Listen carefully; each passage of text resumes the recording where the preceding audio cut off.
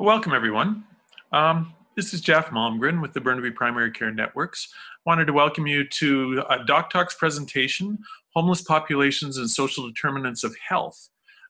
This is a particularly pertinent topic for the moment. I think, as you know, we've had some real issues in Burnaby around supporting the homeless population through the pandemic, and I think we've done a pretty good job of it. But certainly, as the pandemic evolves, more issues come forward. I wanted to welcome today Dr. Birinder Narang. Birinder is a family doctor working in Burnaby and Vancouver.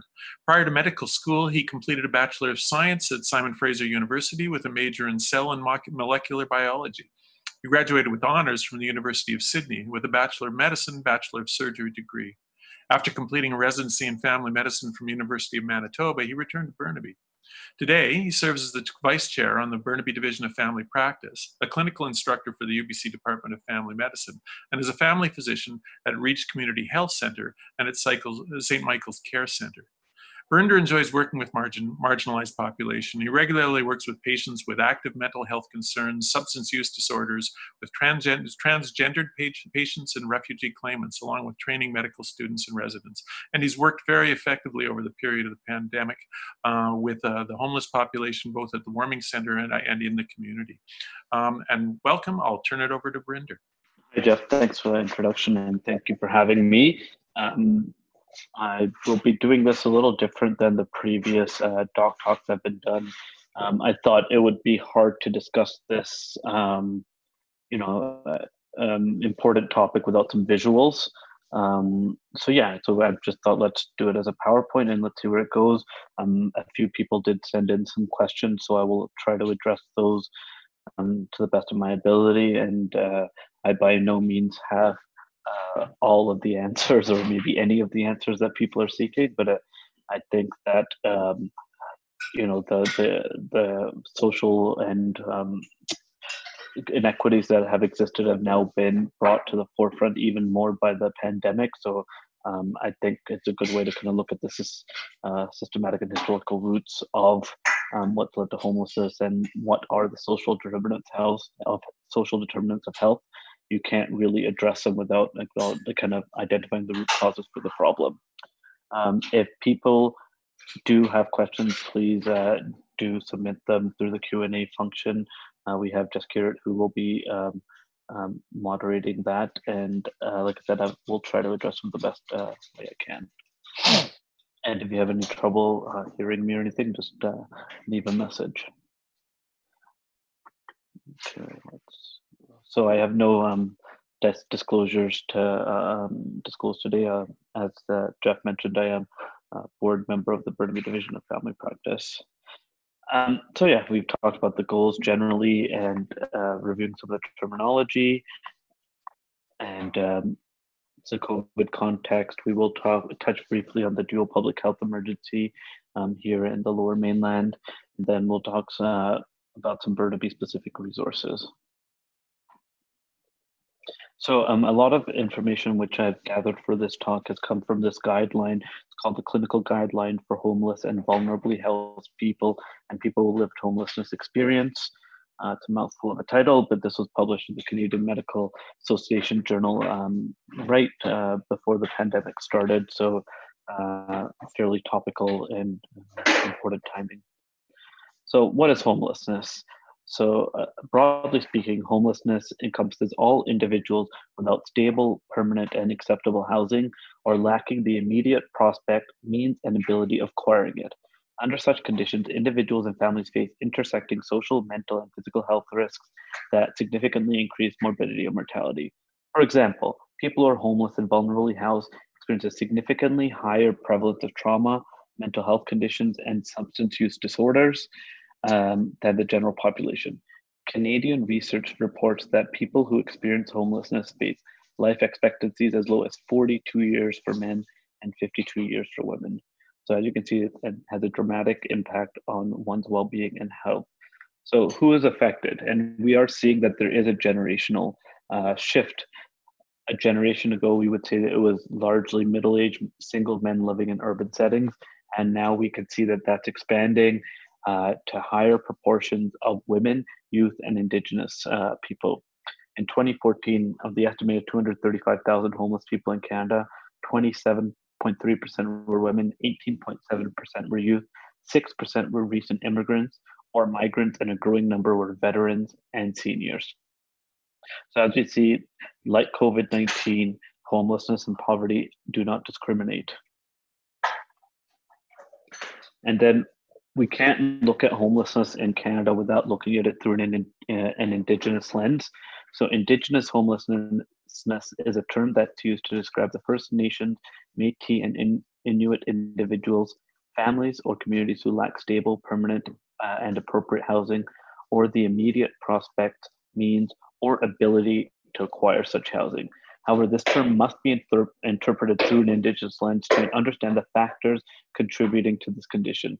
Some of these factors include individuals, families, and communities who are isolated from the relationship to their land, their water, their place, their family, their kin, each other, animals, cultures, language, and identities, as well as the legacy of colonialism and genocide. It is estimated that urban Indigenous people are 8 times more likely to experience homelessness than the general population.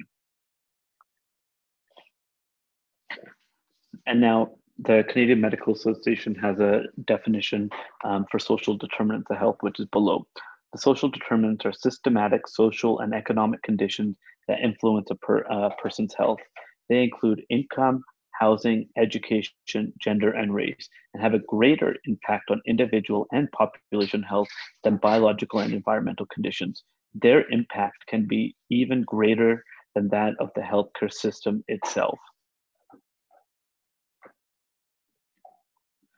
So putting this all together, it's a lot of words, and I think a visual representation helps us appreciate that this is really a complex interplay of the individual, the community, and then what's bigger than the community, the socioeconomic, cultural, environmental conditions. And we're looking at multiple different domains here. We're looking at agriculture and food security, education, work, and then what can lead to unemployment, water and sanitation risk, healthcare services, and of course, as we all know in Vancouver, the housing. So we can't address one without addressing the other because they are all interdependent and interrelated. And this is just another visual representation of people, the impact of social determinants. So you can be up to 1.4 times, having a 1.4 times greater likelihood of getting chronic disease if you are in the lowest socioeconomic groups. And 17% of children in Canada live in low-income households, a threat to their long-term well-being due to the impact of early childhood development on their health. Now let's look at the impact of poverty.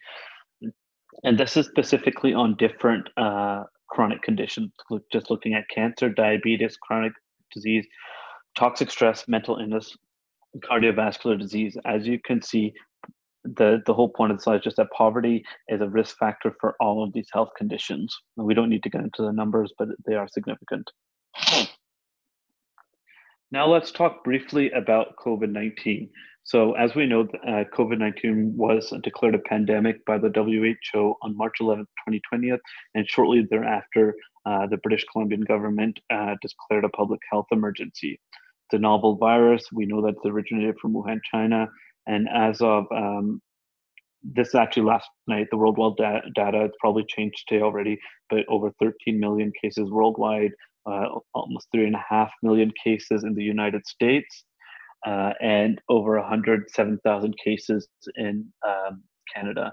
And this is just an update from about an hour ago. There have been 62 new cases in BC over the last 3 days. And if you add in Friday, I think 87 total cases. And we are seeing it distributed around the lower mainland. So what are the impact of COVID-19?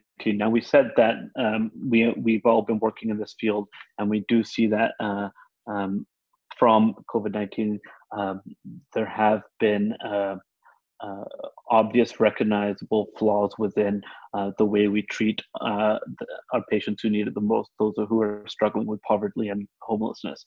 And this looks like it's going to get worse before it gets better. So the World Economic Forum reports that the COVID-19 pandemic could push 500 million people in the world into poverty and financially impact millions more due to 20% drop in income caused by the impending recession. The intersectionality of race, ethnicity, socioeconomic status, and rurality, coupled with poor health status due to the comorbidities, is expected to isolate the most disadvantaged during the COVID-19 crisis. And we've been seeing the evidence of that since the beginning here in the Lower Mainland. There's an impact directly on health and directly on your health through your job security, food security, supply chains, drug supply, which we'll get into, and then the obvious mental health impacts. So many of the social determinants of health, including poverty and physical environment, such as smoke exposure and homelessness and race or ethnicity, can have a considerable effect on COVID-19 outcomes. Homeless families are at higher risk of viral transmission because of crowded living spaces and scarce access to COVID-19 screening and testing facilities. In the USA, for example, the COVID-19 infection rate is 3 times higher in predominantly Black counties than in predominantly white counties, and the mortality rate is up to 6 times higher. Why is this? Like everything, there's not a single answer to answer this, but it's an interplay of things. One of the most obvious reasons is that physical distancing measures, which we know are necessary to prevent the spread of COVID-19, and that is being consistently reproduced and retold and reinforced everywhere. And that's substantially more difficult for those who have adverse social determinants. And it might contribute to both their short-term and long-term morbidity.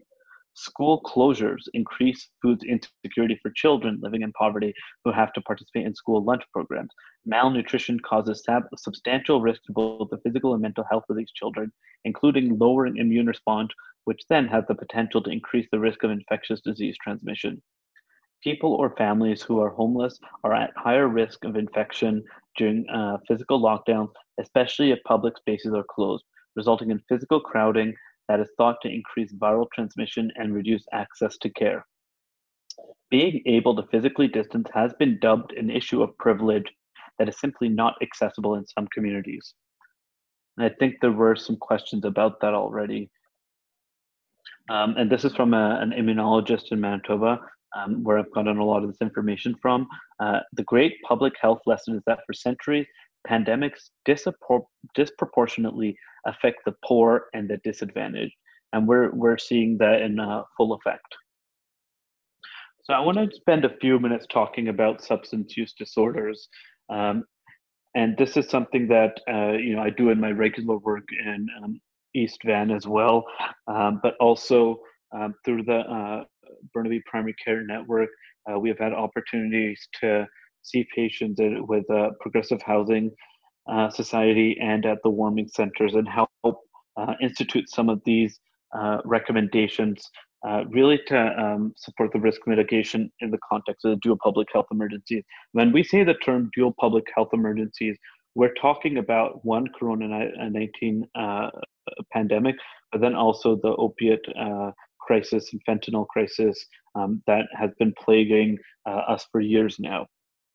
And so in the context of this, a collaboration between the British Columbia Centre of Substance Use and British Columbian government endorsed this guideline fairly early on in early April 2020. And it's really to help prescribers like myself know how do we navigate this uncertain space and how can we support our patients who are substance users to be safe. And so, the guidance aims to support individuals who may be at increased risk of overdose, withdrawal, craving, and other harms related to their substance use. As the effects of the pandemic continue, the drug supply may become significantly more adulterated and toxic based on limited importation and availability, and illicit substances may become significantly more difficult to procure. Individuals seeking illicit substances to prevent withdrawal risk, both overdose and exposure to and transmission of COVID-19. Individuals with unstable housing, those are homeless or living in a shelter, single room occupancy, or supportive housing unit may face additional challenges, physical distancing, or self-isolating in order to reduce community spread of COVID-19. So basically, they made this guidance really available and widespread, that basically anyone who's at risk of COVID-19 with a a confirmed positive case or a suspected case with an active and ongoing substance use disorder, who is at risk of any of these harms would be eligible this. So this is not meant to be a guideline which precludes certain populations. It's really meant to be available for providers to really meet their patients where they're at. So basically, as any assessment, you want to do a screening assessment for eligibility based on what they're using, their history of using, history of overdose, any comorbid conditions, and what they are prescribed, and what is the safety profile, and what is their access to a provider and prescriber. And what guides this is that we really do use patient identified goals, and we must not always expect that that's abstinence. And I think that's been a shift in providers who do prescribe for addictions. It's that we're not going to tell patients where they need to be at. We can't tell them, and otherwise they won't engage with us. So we need to meet them where they're at. If their goal is to cut down their use 20%, 50%, or not cut down, it's about engaging and then supporting their journey. And some ways to do this is participating in daily delivered medications, whether that's through a housing provider if they have secure housing, pharmacy, and we've been fortunate when we were working with the progressive housing that we had a pharmacy that was working with us that could deliver medications on a daily basis for patients who wanted to engage with that service, and doing clinical outreach when possible, and then providing as regular follow-up as we're able to. Now, I had put a few slides on this, but I don't want to dwell on the different types. Whenever we talk about substances, we just want to make sure we don't forget nicotine. There is a nicotine replacement therapy that is funded, and it should be offered to all patients. Managed alcohol programs, and really that depend on where they are, and basically it's replacing illicit non-beverage alcohol with beverage alcohol, again, observed or daily dispensed. And there has been some evidence that shows that there are some benefits from doing that, which are listed here. And other than that, there are also other medications that are useful for the cravings of alcohol, which have been shown to be effective, and medications to help with alcohol withdrawal necessary. And of course, this is just one aspect of the comprehensive care that people struggling with alcohol use disorder would need, including some type of group therapy, individual therapy, and just support. I think that when we talk about substance use disorders, especially in the Lower Mainland, we can't discuss it without discussing the opiate crisis. And generally, when we think about the opiate crisis, we tend to think about the downtown east side, but we are seeing that not most areas are not immune to this. And this is some report that's come out of Fraser Health just a few weeks ago that showed that, and this is Fraser Health data, that males between the ages of 19 and 59 continue to account for the largest number of fatal and non-fatal illicit drug overdoses in Fraser Health. New data shows additional patterns of increased overdoses, fatality rates of young adults, women, and South Asian men. This past May saw the highest number of overdose deaths recorded in a month in British Columbia, which is a stark reminder of why this public health crisis needs to remain a priority. And that's from Dr. Lavoie, who's the Fraser Health Chief Medical Health Officer. And the report they released allows them to refine how they're responding to the crisis. And in the context of the dual public health crisis in the pandemic, there are safe supply, or was originally called safe supply, but now it's called pandemic prescribing, which is really providing prescription level opiate medications in addition to what patients using, whether they're on an OAT program such as methadone, Suboxone, Cadian, Supplicator, which are the ones that are currently available, or if they're using street opiates, it's about giving the patients a safer option of using which doesn't expose them to the risks of using illicitly obtained medications. And there are some specific guidelines on medications that can be used, prescribing lengths, and follow-up that has been provided for providers. And I think part of the struggle over the last few months is that there has been one, getting even providers access to the information in a timely manner, because this guidelines and guidance really did come out quite quickly, and how you're able to adapt it in your practice or in your community has been a bit of a challenge, along with providers' own hesitancies, because a lot of what's being done is being done on a presumption that there is a benefit for patients. But when we look at it from an evidence base, that evidence base is still being made, essentially. And then the other one that I just want to briefly mention is, for the appropriate patient, that's not the patient who has a history of psychosis or unstable heart disease, but for a generally physically healthy patient, there is a good safety profile of using prescribed stimulants in warranted settings. Part of any overdose prevention would be to have appropriate Narcan training. What else we can do is we suggest that patients suggest, again, maintaining the physical distancing while they're able to, so maintaining at least 2 meters apart. Individuals are encouraged to use harm reduction best practices to prevent overdose. And be provided with a take-home naloxone kit. And this is just from the BC and Yukon Association of Drug War Survivors, and it's really just guidance for, and these are posters that have been up on the downtown east side about asking patients and patients struggling with substance use disorder to engage with the medical community to try and help some of this risk mitigation. So now, looking back at the overall picture, I mean, these are, like I said, they all kind of, there's a complex interplay, and the way I see it, like, we need to be looking at this, me, myself being a primary care provider, we need to have primary care providers aware and asking the questions, identifying the needs, and then working in team-based strategies. And that's what the whole Burnaby primary care network is really about, is building out these neighborhood and community teams, purposely designed and purposely staffed to help the unique needs of each community. And that involves integration with community and city services, and of course, sustainable housing. And one of the tools that I came across is this, it's a tool that's been endorsed by the CMA and the College of Family Physicians, called just a clinical tool for primary care providers. So I just thought I would go through a bit of that. And there's some really kind of obvious statements here, but it's always good reviewing them. One, you want to screen everyone. Basic questions: do you ever have difficulty making ends meet at the end of the month? It's a highly sensitive question, 98%. So if you ask 100% of people now, you get 98 positive results, you're not going to be missing out a lot of them. You want to be asking everyone, have you filled out and sent in your tax forms? Ask questions to find out more about your patient, their employment, living situation, social support, and what benefits they receive.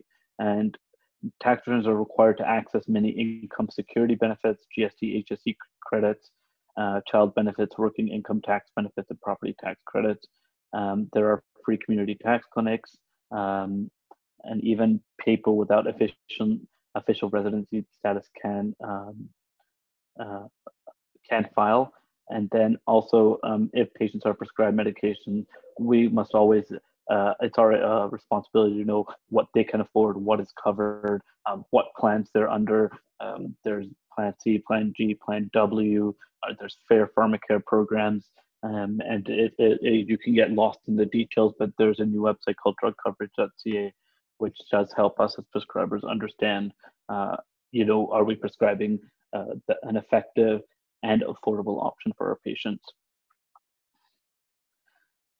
So, looking at this, we want to ask the questions, we want to educate our patients, and then we want to intervene when we can. And that's where, this team-based approach comes, because from our perspective, we can intervene on the medical side, but we're not necessarily the right people to be intervening on the social side. It's about knowing what resources are available. And part of this is understanding what's available in Burnaby. So we'll be getting to that. And like we said, poverty, homelessness does not discriminate against age, gender, or cultural background. So for seniors, a simple question: do you receive old age security, guaranteed income supplements? And here's some education about it. Families with children, do you receive the Canada Child Benefit?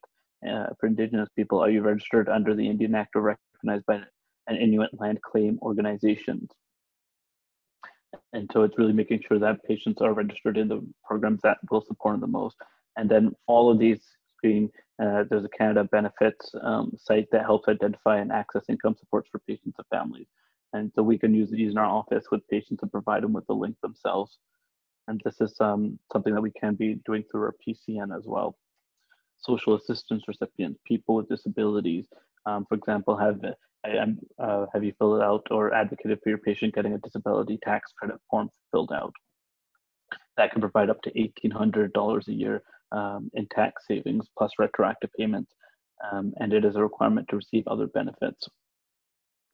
So just a few British Columbian specific websites: the Canada Benefits, BC 211, and ClickLaw BC.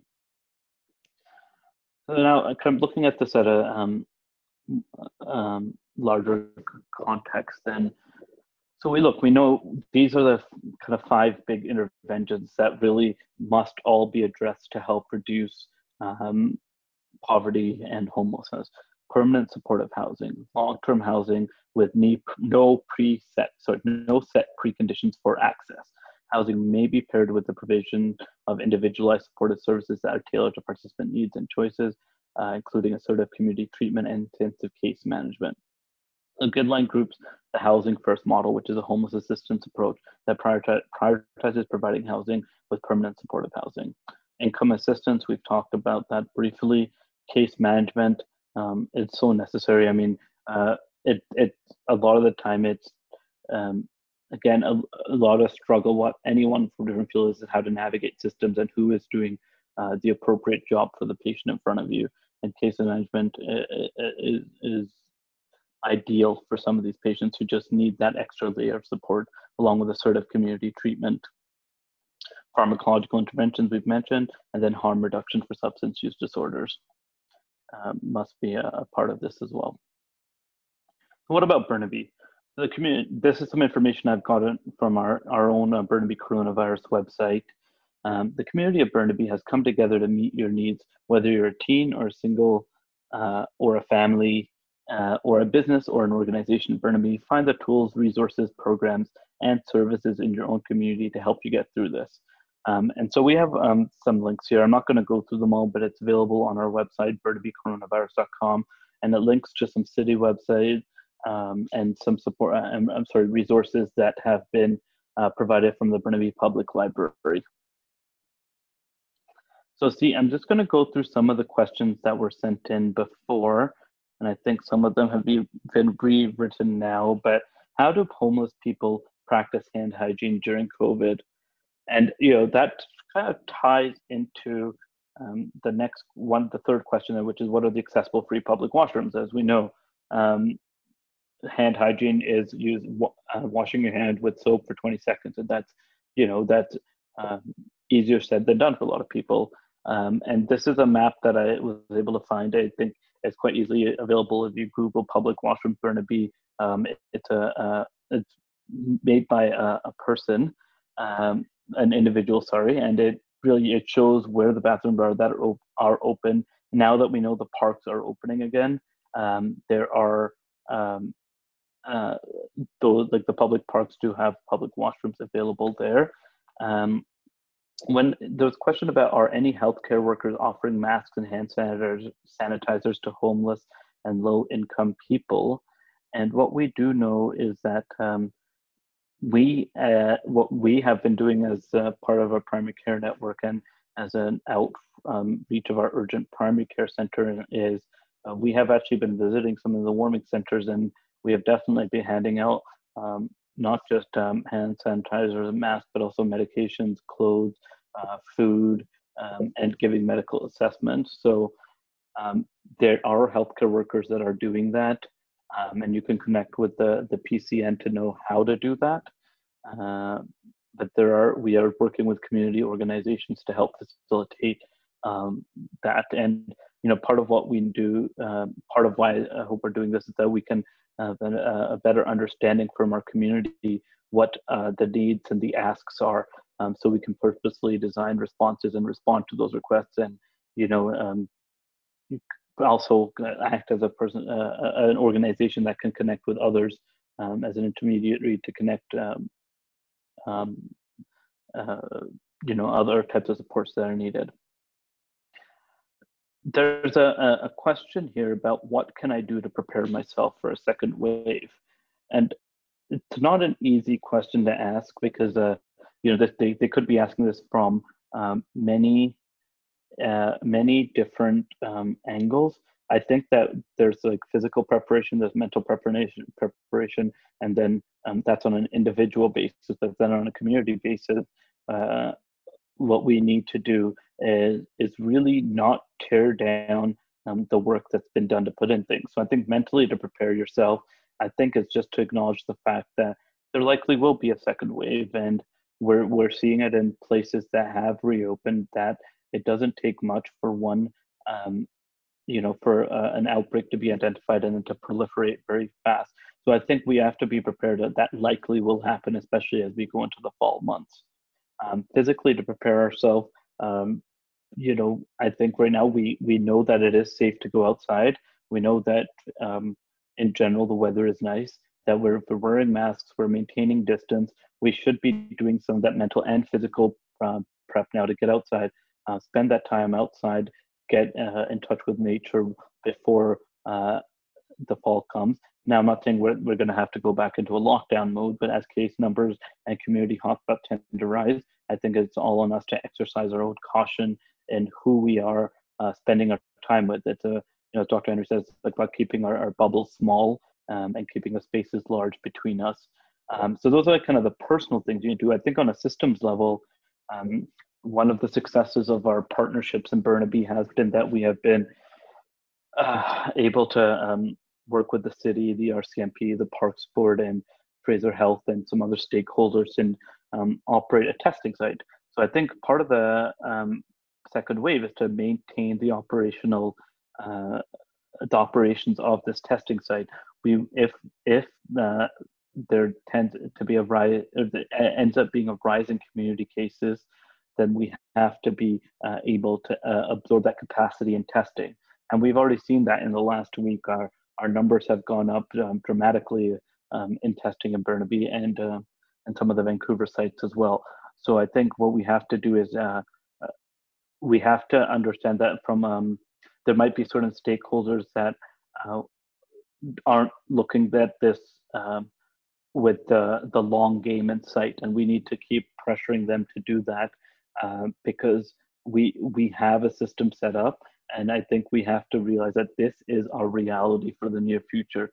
Unless we have ways of proven immunity or vaccinations or improved treatments, we have to assume that there isn't a treatment and that we don't have better tests right now. And so we can't take a step backwards to what we've already made available.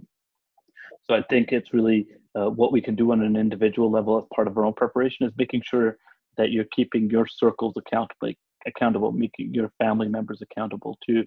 All we can do is control our own actions, but we can try to influence those in our spheres in a positive setting. So what is the access to the pandemic prescribing or safer supply for people in the Burnaby area?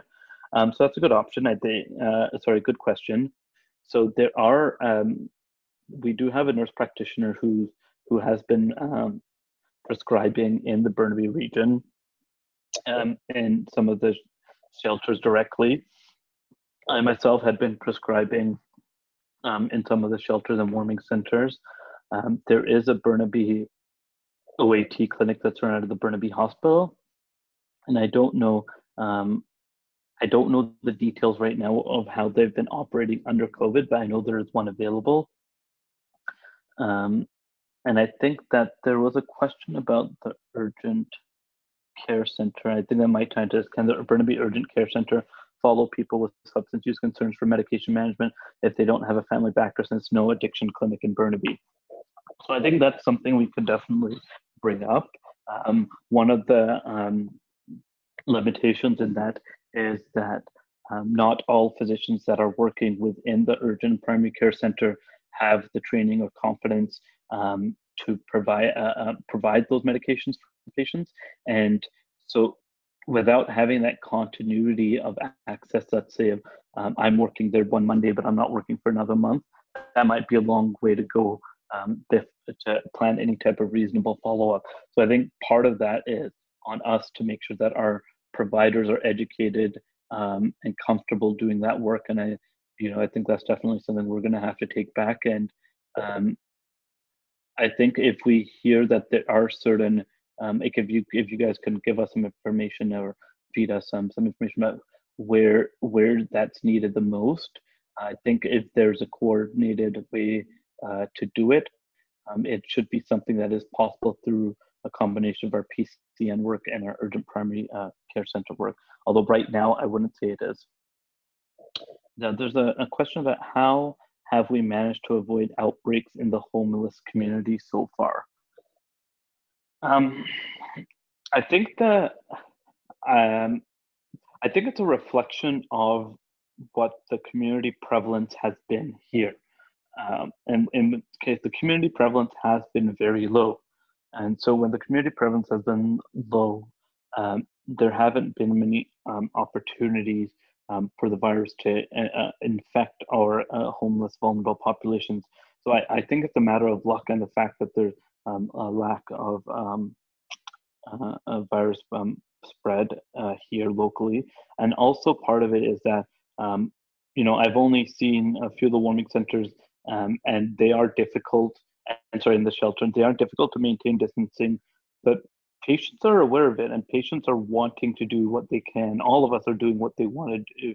People are trying to wash their hands, they're trying to keep their distance.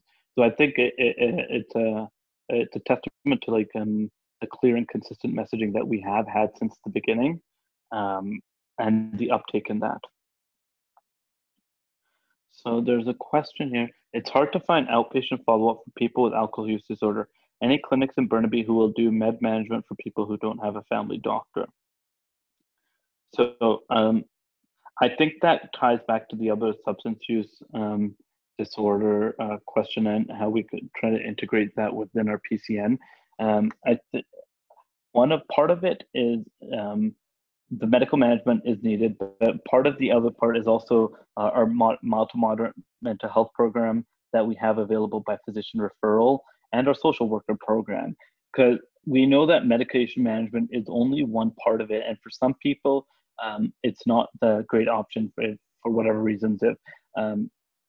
If they require on liver metabolism, if someone's liver is irritated from alcohol, it might not be the best option.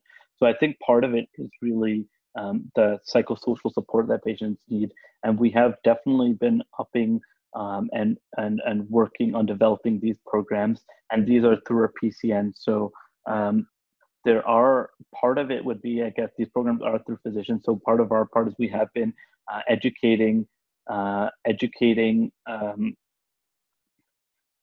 own physicians on how to use these programs and access these programs. And through the urgent care center would definitely be a patient, even if they can't get ongoing medication management, they can definitely see patients who need that support and then connect them to our allied health support. And then the next step, if there is medication management, I think we would have to look at a strategy to do that, and whether that's getting a consultative support through some of the specialists which are available through the RACE line, which is the Rapid Access for Consultative Expertise Program, or some other ones. And I think part of the crux of it is that these patients aren't attached to family physicians. And that's where we go into our patient attachment coordinators, where we do have staff members who are dedicated to attaching patients to physicians. There are physicians accepting in different areas of Burnaby, and that honestly would be the best person. It's not about it's not about connecting patients to a consultative support for this, but it's really connecting them with longitudinal family physicians who can support them doing this. From And just to add to that, Birinder, you know, I mean, there's with the input from the neighborhoods and from what it looks as if the PCN will be building out, you know, some incubator clinics that have more services that are geared toward supporting the homeless and the vulnerable populations. So those are options that could be forthcoming, and that it will be really important to get the input from the people who are providing care in the community. Yeah, definitely. Thank you, Jeff. We have a question from Jillian here. From our peers, are the public washrooms listed 24 hours? Many of them have restricted time and do not serve those who are street homeless, especially the ones to bathe in and have showers. So I don't have an answer for that, unfortunately, but I think that's definitely something we can take back. Jeff, I don't know if you have any idea on this. Yeah, and it's most of the 24-hour facilities have over the period of COVID been closed down, and it's been a real issue. Certainly, I know from the city's point of view, we're promoting anything that was open 24 hours. We'd like to see that access come on again, but at this point, it's not. It was great to see that. I mean, it's not 24 hours, but the libraries have opened up again this week. If folks don't know that, they not only have washroom facilities, but they have internet facilities. And I think folks know, you know, one of the comments to this is the warming center has been closed. So that was one point of obviously of access to both washrooms and showers. Yeah, definitely. There. So we do have a real gap right now where we're trying to push for both public and private facilities to open up. So, Birinder, actually, I have I know that I'm curious. I know that, you know, across the whole general population, the stress of the pandemic has been evident. And in fact, I mean, I think some of the folks have pointed to some of the outbreaks of racism that we've seen in other pieces as, you know, as kind of a symptom of the stress to some degree. Is that as prevalent in the homeless community? You said, you know, there was an awareness. Are they feeling the stress of it, and also are they sometimes feeling any either level of ostracism or suspicion around that? And as care providers, how can folks deal with that and support them? I think that level of ostracism and othering has existed well before the pandemic. I think I think the effect of the pandemic, it's really hard to break down, but you wherever you turn, you are seeing a lot of negative consequences. Some of what we've discussed tonight, and including some the racial disparities that have existed, and the kind of rise in prejudices, and a lot of that is misinformed. And I think there's a lot of distrust, especially with some of the East Asian countries, and it's with the government specifically, but that malcontent with the government is being translated to the people, and I think that people are making unfair correlations and blaming citizens for the inaction of the governments, and I think that we've seen that historically in different situations too, and it just leads to prejudices. And saying that, I think that there has been a lot of community mobilizing that's been happening, and a lot of positivity and a lot of transformative change that we're seeing in how we recognize our own biases and how we address those, and again, in our own homes, in our own families, in our own communities, and how that we're looking for a just recovery. And I think that's part of one of the things I did want to add into the presentation I didn't get to, but there's a kind of a national movement called a Just Recovery for All, which is really recognizing is that the goal of getting out of this pandemic should not be to get back to where we were, because where we started off was a terrible place for people. But we need to take this as an opportunity to, you know, bring these inequities and all these, like this terrible existences people are living, and bring it to the forefront and ask ourselves the question, are we comfortable as a country, as a community, letting our brothers and sisters live in, conditions like this? Yeah, and I mean, I Yeah. mean, I think we can reflect on that, and there's some of the work that's happening in Burnaby or around the homeless, but around the community as a whole. It's like there's a more a greater willingness to take a collective look and a collective responsibility. Jillian had another question from peers. Yeah. Another one from our peers, are support workers attending to vulnerable people, seniors, and homeless required to wear PPE when helping people? Um, I would say at this point, I would err on the answer as being yes. We know that PPE supply chains have been a problem, but we know that there are mechanisms to get them. I think from a bare minimum, gloves and a mask would be ideal. Goggles are ideal, if especially when you're working with a population, if you don't know if they're coughing or if they have fluids leaving their body, because they're the one route of transmission is through the mucous membrane of your eyes. But I think at the bare minimum, a mask, whether it's a surgical grade one versus a homemade one, I think that's where it's not as clear, because we know even with just a cloth covering on your face, you will reduce transmission. And we're assuming that if people are not well, from that, and talking from the support worker side, if they're well, they could be working with the PP. But if anyone is unwell, they should not be out with people. And I think that's what really the crux of it is. I think we're looking for ways to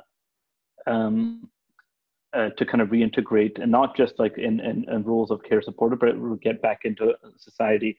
But I think everyone needs to have a low threshold for not communicating, even if you have symptoms, whether those be you don't even know if it's a runny nose, if that's just an allergy, or if that's a coronavirus or just some other cold happening.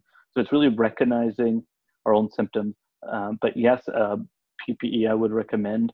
I don't think a full gown is necessary right now. And goggles, I said, if you have it, I think they're quite readily available. They can be washed and cleaned in between. Even when we're seeing patients in some of the clinics, if patients don't have respiratory symptoms right now, we're not changing our masks and goggles in between them, but we are still wearing them from every patient. So I would use that as a framework while the community levels and prevalence are still low. That's probably safe to do. So I think if we were seeing higher levels of community spread, we would have to be operating under the basis that everyone is infected or carrying it, whether or not. But I don't think we have to operate at that level right now. Great. Yeah. Well, thanks, Birinder. Are there other questions? We covered an awful lot of territory. I mean, yeah, sorry, it was no, I don't mean to say that. I mean, it was great. I really appreciate that. Your last comments. I was going to ask you about that. I mean, it's like, what's the opportunity that we have? I think that's what's the opportunity that we have to take this renewed awareness, to take this greater, deeper understanding, and turn it into something that can be extremely positive in the long term. And I do think we're starting to see Burnaby Council start to change its attitudes. We're certainly starting to see a much different awareness and attitude in the community. So I guess it's where we take hope.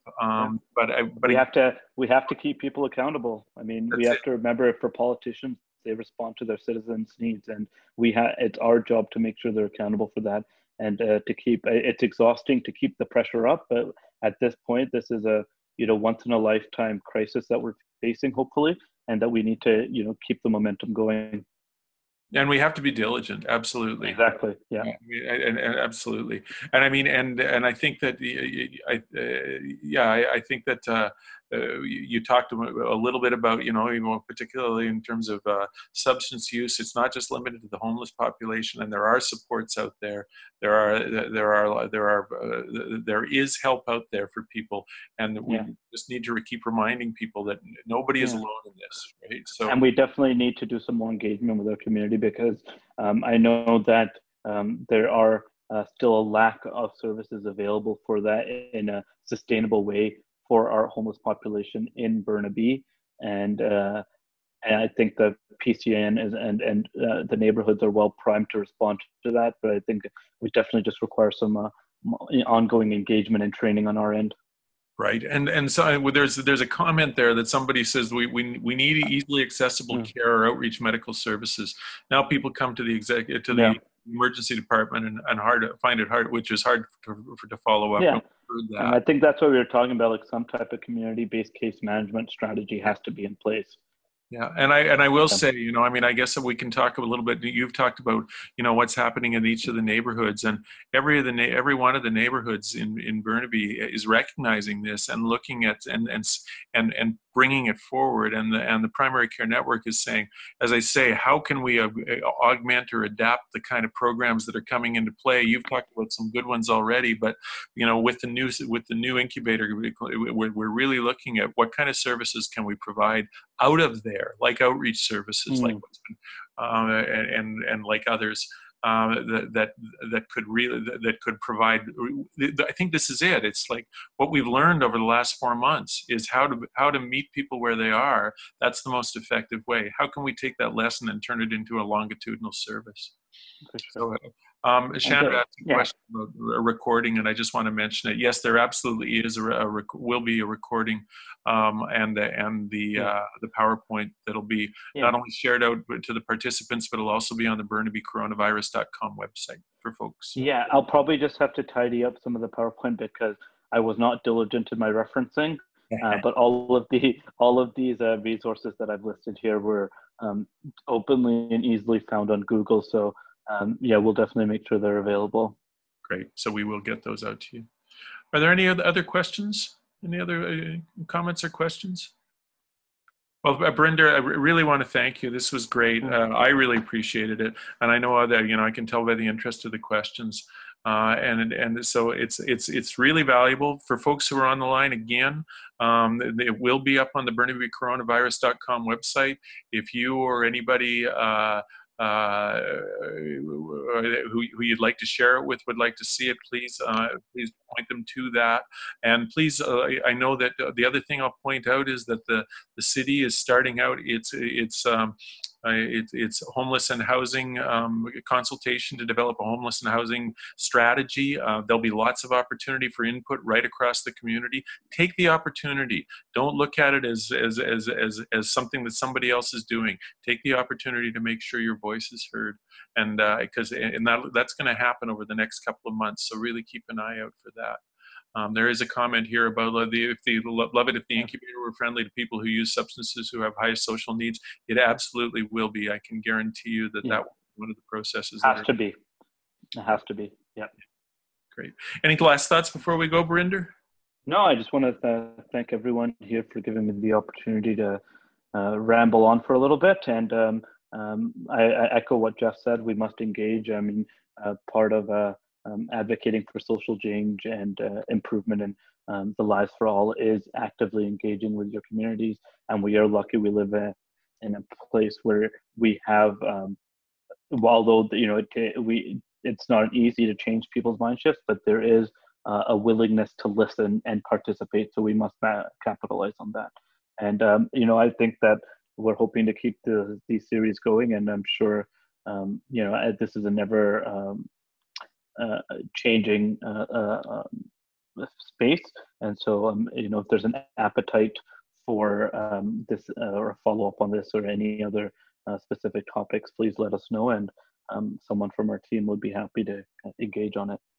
Super. Thanks, Birinder, so much. Thanks everybody for attending, and we'll see you all soon. Take care. Thank you. Good night.